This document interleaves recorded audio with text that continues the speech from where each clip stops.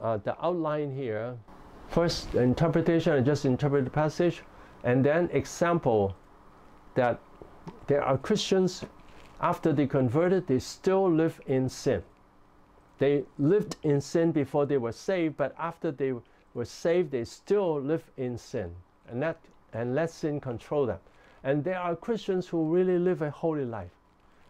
But it's true that those who live a holy life are the minority. The majority of Christians are controlled by sin to a certain extent and giving the devil a foothold, and are letting Satan continue to influence them and control them. So God's nature and grace. Now there are two parts, the law part and the grace part. The law part is that God is holy. He sees our sin. He searches the heart of all men. When he sees a person is filled with sins, he is living in sin, God is not happy with the person. Now, at the same time, God loves the person. At the same time, God has wrath on this person. God loves this person and wants that person forgiven and saved. But at the same time, God sees his sin and God is angry with him, especially like a pastor, as someone serving God. God sees the sins and God is angry with him because he is preaching the truth. At the same time, he is committing sin. He is letting the devil control him. So God has this holiness. And when people sin, continue to sin, then he's a child of wrath. And God will punish him, discipline him. And if a person totally have no faith in God, he can lose salvation altogether. Now the positive side, the grace side, that God is full of love. He loves all people. He not understand people are controlled by sin. He wants to save us. So he gave us life while we were dead in sin. When the Holy Spirit speak to us through the Word of God, when people preach the gospel to us, and then it changes our life, and then we are changed. So God changes our life, and God continues to motivate us. When we respond to God, then God will work in our life to give us a new life. So that is the grace of God, to motivate us not to sin, to motivate us to obey God and serve God and love God and live a holy life. So that is the grace of God. God will continue to speak to us. There is a continual struggle that God continues to speak to us.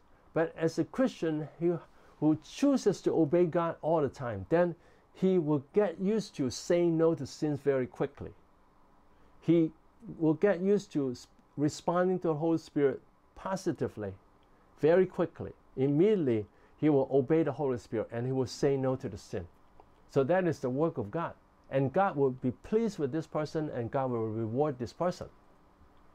Okay, and then why do Christians, they don't live out God's nature of holiness? Because they think that they can run away from God. They can wait until they die and then they repent of all the sin. Or they believe that when they repent, then all the sins are covered, so there's no consequence of sin. They didn't realize the destructiveness of sin. Sins are destructive. When a person lives in sin, it will destroy his life. So the fruit of the flesh, when we reap to the flesh, we sow to the flesh, will reap destruction. So he's not aware of that. So the reminder and warning, when a person continues sin, then he's under the wrath of God. God is angry with him, and God wants to discipline him and punish him. And the worst scenario is if he totally loses faith, then he can lose salvation. And that is serious warning. And then how? How is that? We are aware that Satan is working all the time. The evil spirit is working all the time. Our sinful nature is working all the time. Our sinful nature is causing us to have sins. Our sinful nature is causing us to disobey God, to fall into sin, to obey our sinful nature, to listen to the devil. So the sinful nature is causing us to do all these things. And so when we are aware of that, then we learn to be aware of the sinful nature. We learn to be aware of the voice inside our heart. The voice could come from our sinful nature and could come from our, it could come from the devil. The devil can speak to us. So we become aware of that. And then we also become aware of the voice of the Holy Spirit. The Holy Spirit is teaching us to obey, teaching us to serve Him and love Him. And we know that this is, we want to listen to the voice of God. When we listen to the voice of God, then we'll have blessings. So we respond to God. So we learn to be aware of the voice inside. And then we use the 5 steps to victory. We're aware and we know that the sins are destructive. And then what does the Bible tell us to do? To obey God, to live a holy life, to say no to Satan. And then 4, to pray for forgiveness and strength. And then I choose to obey. I choose to think about the goodness of God. And so we think about the goodness of God. He's working in my life. So this is thinking about the grace of God. He's working in my life all the time. He's moving in my heart all the time. He's working in my life all the time. He is loving me all the time. So when I obey Him, He's very, very happy. He's very happy and He wants to bless me. Therefore, whenever I respond to Him or obey Him, He's very happy and I can be very happy. I can thank God for that. So then I will say no to the work of Satan. That I'm aware, yes, Christians can be affected by the evil spirit. That we say no to Satan. We say no to the sins. Because when we were non-Christians, we were influenced by the evil spirit all the time. And now we want to reduce the influence of the evil spirit. The more we trust in God, the more we have the presence of God. When we think about God all day long, we worship God and love God all day long, then we'll have the presence of God all the time. Then we'll have the presence of God all the time. We have the love of God. We have the joy of the Lord. We have the strength of the Lord. We have His presence. We have His motivation. Then we will continue to be blessed by God. So this passage, which has law and also grace, the law is that, before we were saved, we were under the power of the evil spirit. And then when we are saved, it's God who gives us new life. So we're saved by grace through faith. And also, this passage doesn't talk about that God continued to work in my life to change my life. Now, this works for all teaching about Christian life. There's always a part of God working in my heart to help me to obey God, help me to submit to God, to say no to sins, and to serve God, and to be to delight in God. And also, we can thank God that I am responding to God, I'm obeying God, and God is very happy. So we can say that, oh, God is very happy with me now when I submit to God and obey God. So I can rejoice in God. Thank you, Lord. Thank you, Lord. I'm trusting in God now. I'm obeying God now. Thank you, Lord. You're working my life. So we look at the work of God. So as Christians, we always want to be sensitive to the work of the Holy Spirit all the time. He's working in my life. He's touching my heart. He's changing my heart. Thank God, thank God, thank God. We are not far from God. He is with me all the time. And whenever I obey Him, He is very, very happy. God is very happy, and God will bless me. And God will give me strength, and God will remember all the good things I've done, and God will reward me. Okay, so that's the how. And then challenge is to say to people, be aware of the work of Satan. Be aware of the sinful nature. Be aware of the sinful voice inside of us. And be aware of the voice of the Holy Spirit. So today, can you be sensitive to the voice of the Holy Spirit and respond to God and say no to the voice of the evil spirit and the voice of our sinful nature and obey God? And then God is very happy and God will bless our whole life. And our whole life will be blessed by God. So I hope you all learn to study the Bible. We all learn to submit to study the Bible, pay attention to the Bible, and love God and obey God, and say no to sins, and be aware of God's work and appreciate God's work. So we always talk about the work of God in our heart, how God is speaking to us, how God is guiding us, how God is changing us and giving us joy and strength and motivation. And God give us opportunities to serve Him. So all these are good gifts, are good things from God. And I thank God for all the good things He has done for me. Thank you, Lord Jesus. Thank you, Lord Jesus. Thank you, Lord Jesus. I'm thankful to you. I appreciate you, and I want to obey you all the time. So I hope that we all will say yes to God and love God and obey Him all the time and say no to the voice of Satan and our sinful nature. So I just show you that in any passage, whether it talks about God's grace or God's law, we can always look at the law and the grace. Each passage should have the law and the grace should be the main part of the passage, of the message. And then it still have the law to remind us not to sin. But as Christians, we should help all the members of our church to be aware of God's presence, God's work in our life. God is changing us. God is speaking to us. God is changing our life. So we are aware of that. And we are also aware of the voice of Satan and our sinful nature fighting against God. And we want to say no to the sinful nature, say no to the sinful thoughts, and we want to say yes to God. And always remember that whenever we obey Him, God is very happy, and we can be happy, and we can rejoice in God. And we can enjoy God. We can say, God, I enjoy you. I obey you. I feel joyful. I enjoy you. I remember how you work in my life to change me. I'm very, very thankful, and I want to submit to you all the days of my life. So I hope that you all, when you see this teaching of motivation by God's grace, together with a reminder from the law, you can see how we all can be motivated by God's grace and to be reminded by the law not to sin and to obey God and to serve God and to love God with joy, that we can enjoy life every day. Remember, we tell ourselves, I can rejoice in God, I can enjoy God because I'm following God, I'm responding to the Holy Spirit. The Holy Spirit is guiding me. I thank God for that. God is so wonderful. I submit to God, I obey God, I enjoy God, I enjoy loving God, and I enjoy obeying God. So I hope that we all can live under the grace of God, understand this teaching.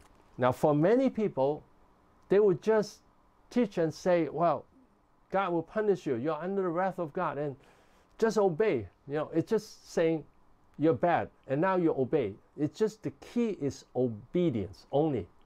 And I'm telling you, the key is not just obedience. The key is connected to God, counting God's blessings, responding to God's work, and then obeying. So it's not just obedience. But some people think that the message is just telling the sins and then obey.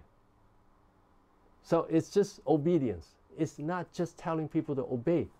It's telling people God is a wonderful God. God is working in our lives. God is changing our lives. God is guiding us. God is doing all these wonderful things. God is changing our life. And then when we respond to Him, He's very, very happy, and He'll reward us. He'll give us strength. He'll give us more joy and more opportunity to serve Him, and we can enter God's plan. So God has all this work, and we want to tell people about all this work so that people become aware of God's work. I'm aware of God's work all the time. I'm teaching it, and I'm aware of that. God is with me. God is guiding me. I can enjoy God. I can serve God with gladness. I can obey God with gladness. And God is very happy with that. I can be very happy all day long. Okay, so I hope that you all live like that. Now, if you have any question, you can ask me. I hope that you all are living under God's grace, that you're enjoying God, that you're serving God, motivated by God's grace. And the law is just a reminder. But for many people, the law is the main motivation. Just obey. That's the law. We're not just obeying. We're appreciating God's grace. His grace of the Holy Spirit working in my life. He's changing my life. He's turning my life around. He's changing my life. He is working in my life. So I appreciate His wonderful work. And I respond to Him. That's obedience. So I appreciate God's grace. I count God's blessing, and I respond to Him and obey Him, and God is very happy. So we want to talk about God's work in our lives all the time. God is God's grace in our life. God is changing our life. God is working in my life. So we tell people that, and people appreciate that, and then they will respond to God, and then they will become sure that God is working in their life. God is staying with them. God is guiding them. They are having a living relationship with God. Okay? If you have any questions, you can ask me. Okay? We'll close the prayer. Please stand up. Enjoy yourself in God. Enjoy God's presence. When you relax and enjoy God, you have more strength. Okay? So you can stand up. Lord, we thank you, Father. We thank you, Father. You're so wonderful. You're full of love and mercy and kindness. It's you who changes us. You give us a new life. You made us alive while we were sinners, while we were dead in sins. You gave us a new life, and you gave us the Holy Spirit to work in our heart. Lord, help us to understand that when we obey the Holy Spirit, when we respond to the Holy Spirit, when we appreciate the Holy Spirit, then our life will be changed. When we appreciate God's work, then God will be very happy with us, and He'll give us strength and give us renewal and a new life. Thank you, Lord. You are so wonderful. You are so wonderful. You are so good. So I want to obey you all the time. I want to respond to you all the time. I want to appreciate you. Lord, help us to appreciate your work. You save us. You continue to work in our life. You change our life. You guide us. You give us strength. You appreciate what we do for you. You reward us for what we do for you. So everything you do is wonderful. Please help us to enjoy you. We enjoy you. Hallelujah. Ha, ha, ha. We enjoy you. Lord, you are so wonderful. You're so wonderful. We enjoy you all the time. You are a wonderful God. You are a loving God. You are with us all the time. You're kind God. You are a God who works with us all the time. So, Lord, help us not to say that our Christian life is just obedience. Our Christian life is being connected to you, responding to your grace, responding to your work in your life. You are working in my life all the time. I enjoy you. I respond to you. Hallelujah. Yes, Jesus loves me. Yes, Jesus loves me. Yes, Jesus loves me. The Bible tells me so. Yes, Jesus loves me. Yes, Jesus loves me. Yes, Jesus loves me. The Bible tells me so. Oh Lord, fill us with the Holy Spirit. Fill us with joy. Fill us with strength. Fill us with power. Fill us with motivation.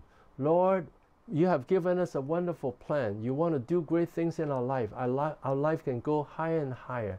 Our life can we can become a great person. Our life will become pleasing to you, that you'll be pleased with our life. Lord, help us to enjoy you. We enjoy you. Hallelujah. Ha, ha, ha. We enjoy you. God, we enjoy you. Please heal our hearts so that we are not living under the law.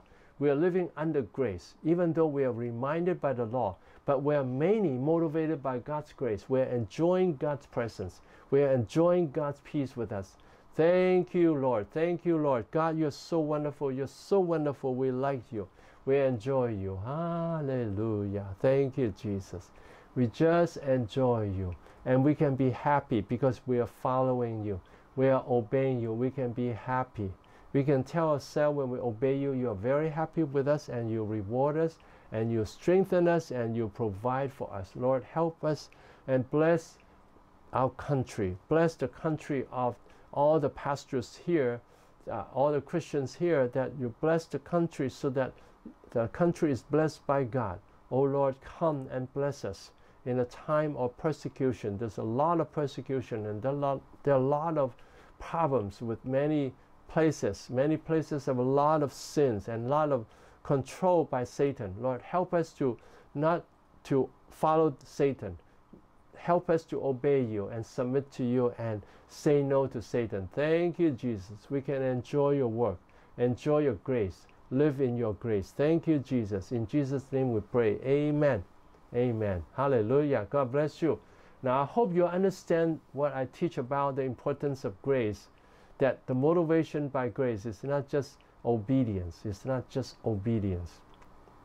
Recently, one person wrote assignment is just about obedience. It's not just obedience, it's connection with God. Seeing God's grace, appreciating God's grace. Let God continue to work in our heart. Let God pour His grace in our heart. Let the Holy Spirit change our heart and change our life so that we follow God totally. So God help us, Lord help us, Lord help us, be with us. Thank you, Jesus. In Jesus' name we pray, amen.